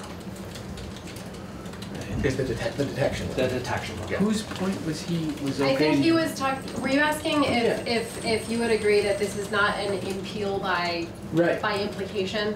That's I think that's his question. That's what I'm asking, that's right, thank you. I would want to take a closer look. If that is the case, that would, I would hope that would be the case. Right. I don't have a position on So you hope you agree? Yes. Okay, and you agree? I agree. Okay. Representative Elder, thank you. Can I ask you a question about the pilot project results? Is that? You can ask. We'll see if I can We ask. might even have you come back and Yeah. really I would be present the delighted. pilots. Nothing. I Yeah. think this will be quick-ish. So like Very simple life. So it's a relatively small group of schools. I'm just scanning the data. Richford Elementary School, not trying to pick on them, but it certainly jumps out because there's a total of 26 taps. At first they had 15 of them were over 15 parts per billion, right? So that's high. And then I'm just noticing that their first draw sample, what we heard from Dr. Costanza yesterday is that typically, especially if it's a fixture issue, we're expecting the first draw to be higher and then a flush sample to be lower. In Richford's case, that doesn't really happen. In fact, they're kind of below 1 part per billion. They actually get fewer samples that get below, you know. So I'm just wondering, that would just seem, of all this data, to jump out and say, maybe Richford's got a problem other than the fixtures that we think are the most common cause. Yes. Maybe they have an issue upstream in a water tank. Maybe they have lead solder in their pipes. How are we going to handle that? And is there going to be any, because I see in the bill that the Department of Health is responsible for coming up with the remediation plans for these schools. I'm just saying, is there going to be some differentiation based on that kind of data? So that's a great question. So the Department of Health actually won't be coming up with remediation plans. We'll be coming up with guidance. The schools have to come up with remediation plans with the assistance of the capable DEC, and they'll submit those remediation plans. We won't do it for them. Because we're only getting one person, and we have, at last count, 1,550 facilities with whom we must, from whom we will get tests. 1,550. Wow. Okay. One minor technical Yes. point, which is that right now the exemption, and I'm afraid I don't have it, it's somewhere around here. There's an exemption for schools for schools and facilities that have tested Right. within 1 year. Yeah. That actually doesn't cover the pilot period. Okay. So the department would recommend that date be moved back to October of 2017. I believe that schools started testing in November, so October of 2017 would actually cover them. But right now, the 1 year preceding, which is just January 2019, would not cover any of the pilot schools or other schools who were testing it during that time period. Okay, so when were they tested? What was the date then? So the pilot schools started testing in November of 2017. Okay. But we might get you back to talk to us about Okay, that that would be pilot. Okay? Thank you. My pleasure. Yeah. Can I make one Yes, quick point, please, which is, do. and Representative Elder, I don't want to, you raised a question yesterday, but, and I, by the way, I pray the committee's forbearance. I had to run down to the Senate and talk about something else. Oh, it's always them. Right? Yeah. Don't tell them I told this, but nothing but trouble. You asked a question about, Representative Elder, you asked a question about the actual testing and how that was actually done, and in terms of like the movement of samples. Yeah. So the Department of Health will actually, in consultation with AOE and DEC, we actually do one-on-one contact with schools. We do the training, we provide written materials, and we give the schools and now under the bill the daycare centers. And home-based childcare centers, childcare providers, I should say. We actually give them the bottles and the box and the shipping. So we will actually, the Department of Health will actually, and we'll also do the testing. So we will actually handle all the logistics, just not the actual testing itself inside the four walls of the entity. So people aren't going to be looking like for a box and peanuts and shipping labels. We'll do all that. I am sure we will be speaking to you again. Delighted. We're fun. We're a fun committee. Yeah. I was going to get Stephanie up. I have you here. You're willing to just hang with us for a little longer. Okay, thank you. So Stephanie. Environmental conservation. Yeah. Under.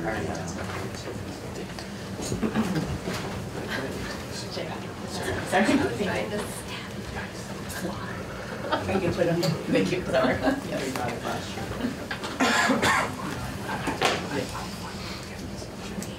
Here's where the Where the money comes in. Money, yeah. Yeah. A lot of it. They'll be on this screen too. Money? Okay. For the record, I'm Stephanie Barron from the Joint Fiscal Office. And let's see how that looks. So I've been the drafter of the fiscal note. It goes with S.40 as it passed out of the Senate. And you can see it's at the top, it says version 4, because it was a bit of a constant work in progress to get up to speed as the Senate Ed Committee went through its deliberations, you know, and the governor's proposal and the budget adjustment. So this, just to step back for a moment, the actual appropriation as it came out of the Senate was in H97, the budget adjustment bill, for a total for all portions related to S.40 of $2.5 million, $2.5 to $25,000 was the total. All of that is going to the health department except for $125,000, which would be additional resource in DEC.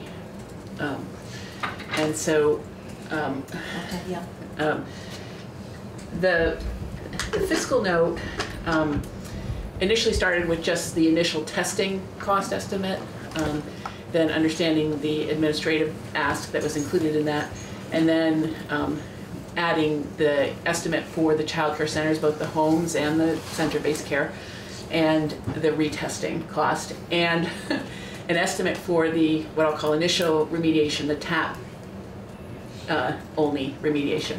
There is no estimate in this for remediation beyond that, and there's just not a way to come up with a reasonable estimate of what that cost will be. It's a question mark and fiscal reality that you'll have to face when you know what the scope and depth of those potentially are.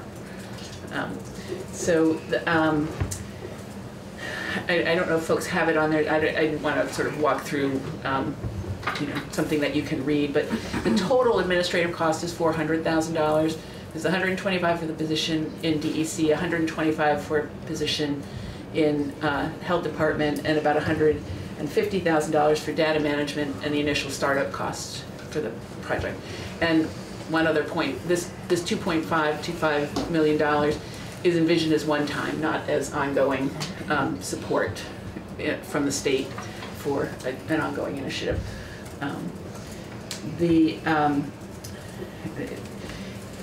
I've attached in this fiscal note sort of my worksheets, which may not be the easiest thing to follow, but the initial testing costs, so that's the 400 that I just talked about at the very top of that page. The initial testing costs are pretty straightforward, and they're just based on the, I don't mean to make anyone nauseous, but they're just based on the number of buildings we know about, the estimated number of taps, the cost per test. So that's pretty straightforward. And you can see the building count and the tap count included there, and the estimated cost. So of the initial testing cost up here, which is just under $1.1 million, I have $850,000 of that on the school side, which have a lot more taps than on the child care side, where the centers have, you know, some taps and the homes have, my estimate was 3 taps per home. So those were the sort of pieces that came together and were the easier pieces to estimate. And then the question of retesting and remediation, and in that I relied on, I'm going to switch back down here again, the data that was able to be sort of put together from the pilot, from the information from DEC. Dr. Robinson Costanza sort of gave some percentages of failure rates related to Addison Central. Once we had the pilot information and the school-specific information from DEC, the lower end of the potential failure rate, even though the sample is, the sample size, the sample methodology is different than what's proposed, what gave us a comfort level with estimating the remediation and the retesting costs. So that's the basis for those cost estimates. And so the retesting cost had, the one thing that changed when the bill got into Senate appropriations is I had initially thought that a $300 tap remediation cost was what would work, but in thinking about the child care centers, the schools have the capacity to do like the actually change out the tap as opposed to just pay for the fixture itself. And so the thinking was that on the child care centers, the tap remediation cost should actually include labor. So that was doubled to $600 for the child care centers, and that was a change that went from Senate Ed to Senate Appropriations. So the retesting cost based on, and I've averaged a 1 and a 5 part per billion to estimate the 3 part per billion that's in the Senate bill. So the retesting cost is just under $190,000, that 188 where I'm averaging the two. And then the school portion of tap replacement is $560,000, and the child care portion is just about $300,000, that 296. I'm sorry, it's not very well laid out for you to follow through. It's just me putting all my notes together so I can repeat them to folks. So that's the source of the estimate that was the amount of money appropriated in H97, which is the budget adjustment. So that, I understand that the House budget adjustment will pull that appropriation out and it could be placed back in S.40. That's still a football. Yeah. Okay. But that's, I'll stop there and let folks ask questions. But it does not include anything beyond the tap remediation estimate. It doesn't. I understand I think there are 200 in federal funds somewhere. Did you hear anything about that? No? I don't have any federal funds. This is purely estimated as a general fund cost for these particular pieces. Okay. I thought there was 200 in federal funds, but 200,000 federal. See, this is why we need you here, Brian. For the record, Brian Redmond. Those are EPA funds specific to the testing costs. Okay. We've filed a letter of intent of interest for the funds, and we're not anticipating the grant award to occur till sometime in August. Okay. And that would be earmarked for this particular job if it comes through. We should know more in the next 2 months in terms of the amount and the likelihood of us receiving. The shutdown pushed the schedule back a little bit. Questions? Clarifying question. Yes, please. The at the bottom where I think it was the bottom where you were just showing the difference between the pilot project percentages of failure. Yeah, there you go. So the Addison Central, I was trying to remember, was the method, I know the pilot project was 1 liter samples. Was the Addison Central, do you know if that methodology was more consistent with what S.40 would require, as in quarter-liter samples? I don't. I think Brian. So just to clarify, for the pilot project, we used 250 milliliter samples, and the standard that we used was also 15 parts per billion, with the aspirational goal of going as low as you can, of 1 part per billion. So we didn't have any authority in the pilot. So we set a standard and held the schools to the 15 with the goal of going as low as we possibly could. That's how the pilot was run. What did we heard about the 1 liter sample size? That's what is the sampling size under the federal lead and copper rule. Okay. So that is the collection that the child care facilities are currently doing under DCF regulations. They're complying with the requirements of the water supply rule, as well as the public water suppliers, which include a subset of schools. 150 schools are regulated as public water systems. Okay. I guess what I was trying to tease out is there a real difference in methodology between that Addison Central and that VDH pilot? Just because those numbers are so different and they establish a really big range that really is going to have a big effect in what you're extrapolating for. And so in the cost estimate, I relied on the VDH pilot, which is sample sized that, and the schools from the community portion, that the 15 to 18, about 1,800 samples. That was the data that Brian had verbally given you a few minutes ago. That is a different sample size, but those were confirming each other, and that was. So basically, you didn't draw your assumptions off this left column at all. But it was a piece of testimony that was when I was first following this that was given. Thank you. So that's.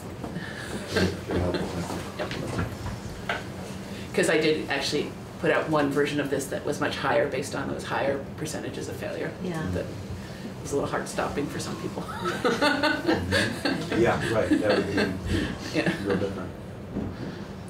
Other questions for Stephanie? So basically 2.5 million thereabouts, plus or minus, using one-time money. Yes. This was in the BAA, and we're trying to figure that out. And the positions, the two positions that would be funded are actually created in S.40. Yes. Usually think the money and the positions go together, but they kind of are, sometimes. you know, They don't. different boats at the moment. So 2.5 million in one-time money at the 3, and I'm sorry if I missed. At the 3, that is at the 3 parts per billion. I'm sorry if I missed. What would the one-time cost be at the 1? I can get that for you. It should be pretty. The testing cost, the testing costs and the admin costs wouldn't change, but the retesting and the remediation would change. And so, and it would. So the testing cost would go up close to double. Or actually double because it's.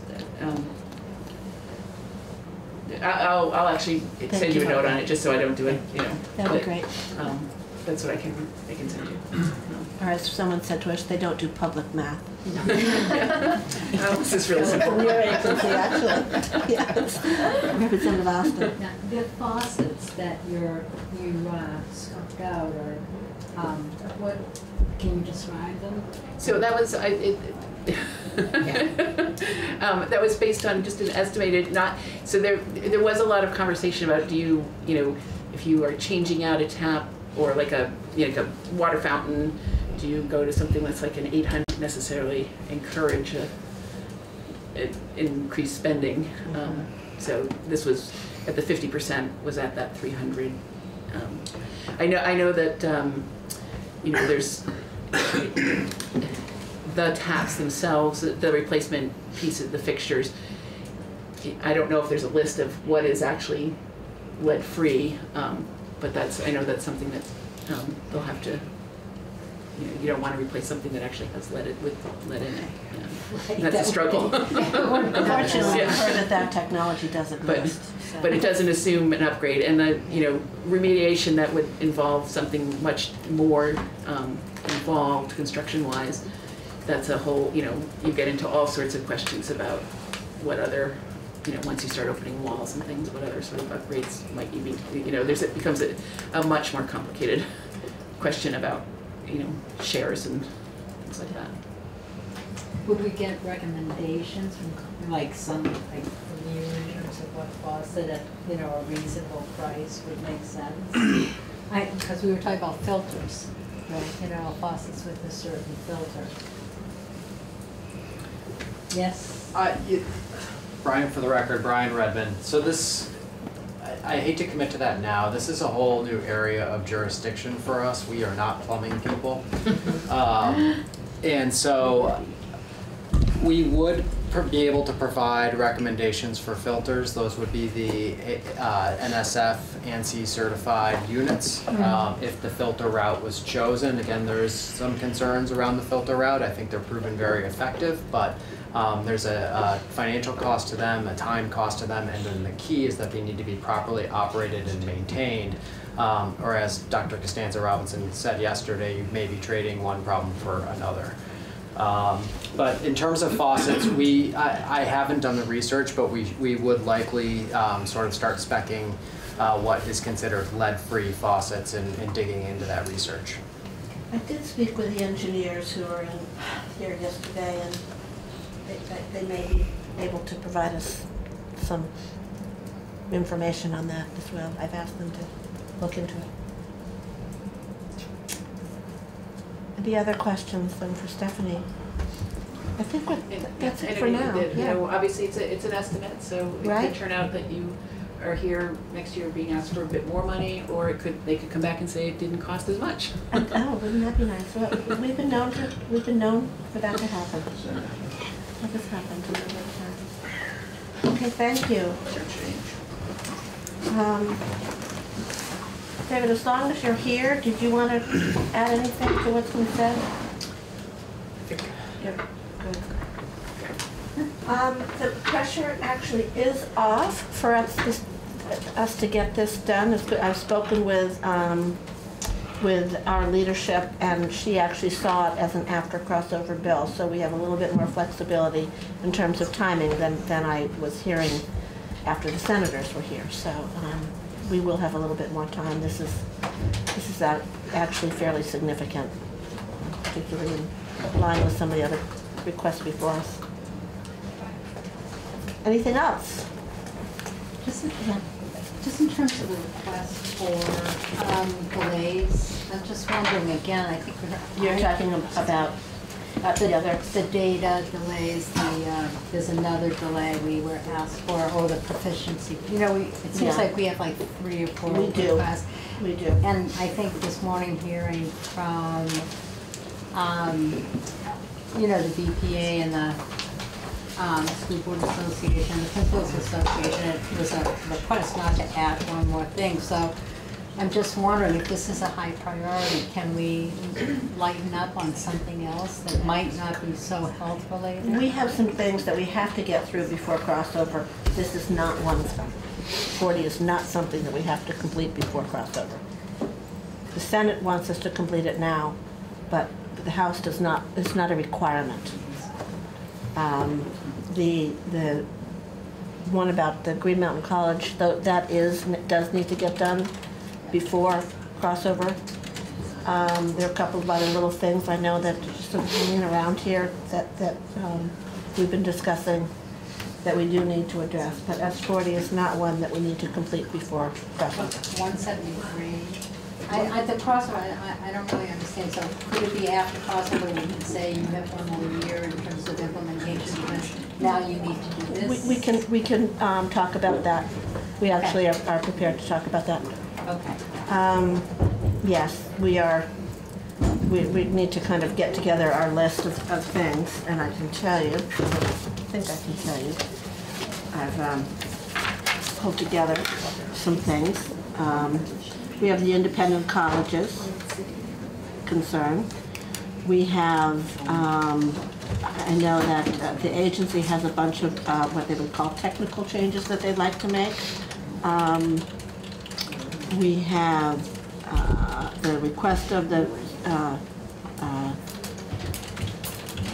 VASBO for a 2-year delay, which we need to sort out. We have radon. We have the budget, that Peter's not here, but we're looking at the budget. Then tomorrow we're dealing with a concern around adult education and high school completion that we're addressing. So we can also have an equalized pupils yes, follow-up time. And we have our school tax rates. So you're working on that, right? It's going to be whenever we're done the budget discussion time? Yes, great. Starts so then. Budget, we have budget that we're talking about tomorrow, right? Yeah, so if we can get done the budget presentation before 3:30, then Brad is available. Okay, good.